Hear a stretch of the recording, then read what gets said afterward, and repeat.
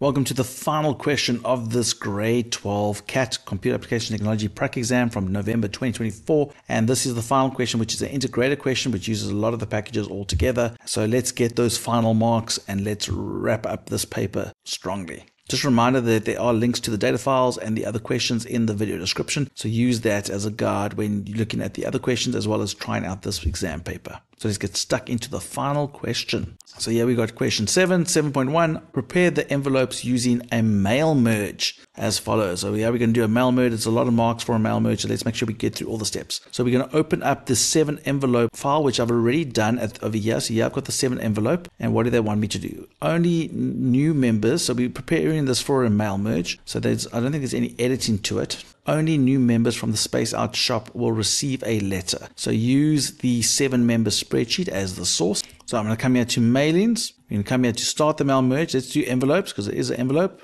And I'm just going to take the default. They don't specify anything. So let's just click OK. So they don't specify any details. So they say we must use the 7 members spreadsheet as the data source. So we're going to come here to select recipients. We're going to get from an existing list. So in that folder, if we scroll down, there's the 7 members spreadsheet. So we're going to use that as my source. I assume that's the only sheet, so we're going to be happy with that. And I'm assuming the data has first row, so let's go OK. Then we're going to replace the address text with the address field. So we want to replace that with the field for the address. So we come across to the insert merge field and we're going to use the address field. So that goes over there. You can preview the results to see it. There we go. I'm happy with that. And then they want us to save the envelope document in exam, but do not close it. Okay, so we're going to save it, but I think have we done everything? What's this line for? Only new members from the Spaced Out shop will receive a letter. So they say only new members. Does that affect our data? Let's go look at the data. So I know we selected the recipients. Let's edit the recipient. And so we can see that there is this field that is checked. We've got an address and there's a new member. Okay, so because they are saying only new members, that was tricky. Only new members will receive a letter. We actually only want the new people. So I'm going to put a filter on and say where the new member field must equal to the text yes. So I'm typing the word yes. Let's test that. So we only want the new member to equal to the word yes.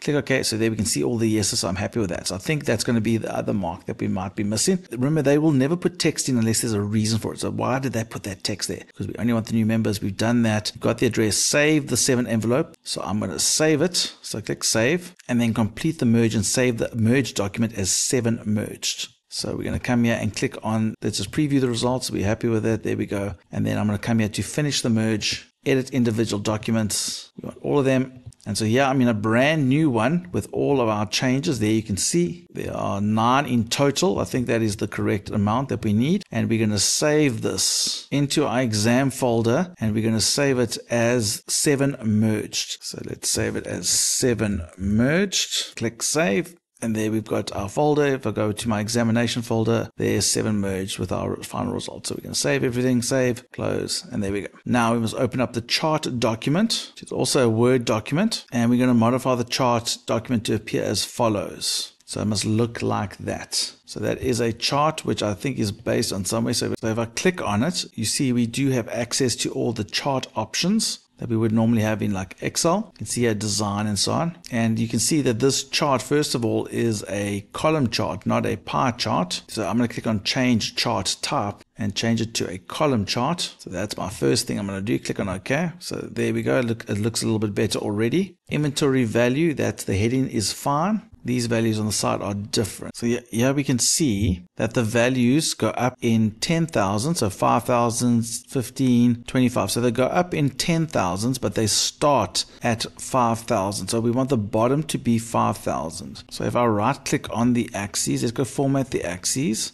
We can see that it's going up in 10, but we want the bottom one to be 5,000. Let's see if it adjusts the maximum to be 65,000. There we go. It does automatically adjust the top one to be 65,000. So we're starting at 5,000 and going up, still in 10, still going up in 10, but we're going to end at 65. I think that looks a little bit better. So I was just setting the bottom value to 5,000. That was the other one that we had to do. Then you can see that these labels are in the wrong direction. We want them to face that way. So by clicking on them, we're already at the data. So let's go look at the text options and I click on that one for the direction. So I want the direction to be rotated that way. If we do that way, we get the same as that. So that's all done. So remember, this is 4 marks. So we've already done the pie chart to a column chart. We've done the bottom axis starting at 5,000. We've done that. What is the 4th thing? It might have something to do with the data labels. Let's compare the data labels. Okay, so the data labels look correct. They are on the outside, but they don't have the decimal aspects to it. So if I click on the data labels, you see we can now be on the data labels over here. Let's go look at the label options. And so it's got the details of it. Let's go look at the number over here. So we want a custom type of number. I don't want a custom. Let's try currency. And it does give me the option for decimal place. I'm going to keep it R because I think my computer is set to R. So let's keep it to South African Rand.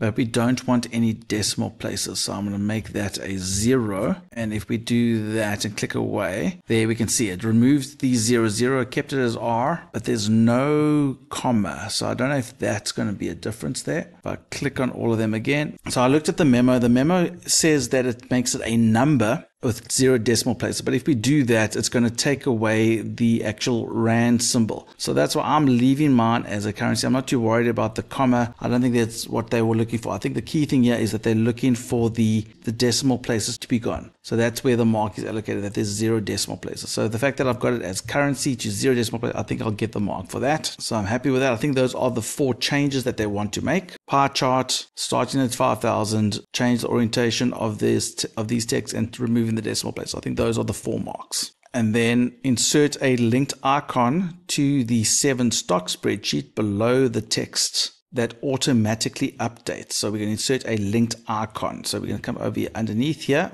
We're going to insert a linked icon. Now you might think it's a link, but it's not. It's actually an object. And that's why we're displaying it as an icon. So we're going to go and not create a new file. We're going to create from a particular file. And we're going to browse for it. And then we're referring to the 7 stock spreadsheet. So we're going to insert the 7 stock spreadsheet as a linked item, and it's must insert it as a link. So we want to link to the file and we want to display it as an icon. So we want it like that. So I'm going to click OK.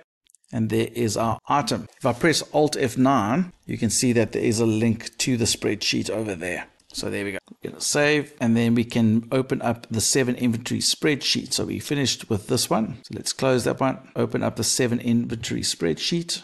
Work in the total worksheet. So we are in the total worksheet. Apply a spreadsheet feature to display the total inventory value for each category. Make sure that each category displays on a new page. So if we come over here, so that's going to be some sort of subtotal.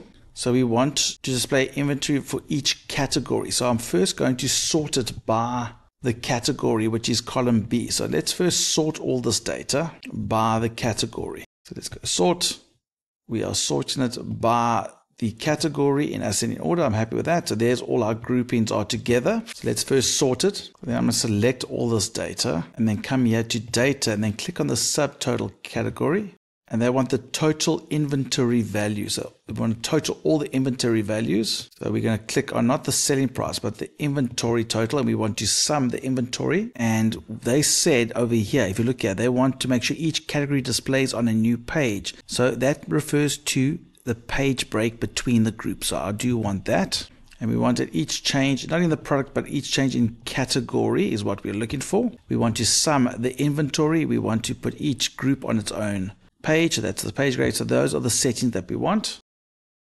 And there we can see all of our astronomy. We can see the total inventory for that, for bedding, the total for that. And if we went to print this, you would see that each category is on its own page. So just to recap, we first sorted the data, then we selected it, and we went to the subtotal category, and we made sure at each change we were looking at each category. So for each category we wanted to put in a sum for the inventory, and each one must be on a brand new page. Okay, so that's how we made our subtotal. If you're unsure about subtotals, make sure you go check out our subtotal video. That'll give you a revision on that, because it isn't asked often, but when it is asked, you want to make sure you get all those marks. So there we go. I think we've done all the questions. That is the final one. We've done all 150. Hope you were able to do as many of them as possible. Just remember, if you want more papers to practice on, make sure you go to our YouTube channel and go click on the playlist tab to find more exam papers that you can use for your revision. Just remember to become a subscriber to our YouTube channel. It will really support us and help us to make more videos that can help you for your exams. So go subscribe at Mr. Long IT and Cat, as well as on TikTok at Mr. Education. And remember, don't do it the long way, do it the Mr. Long way.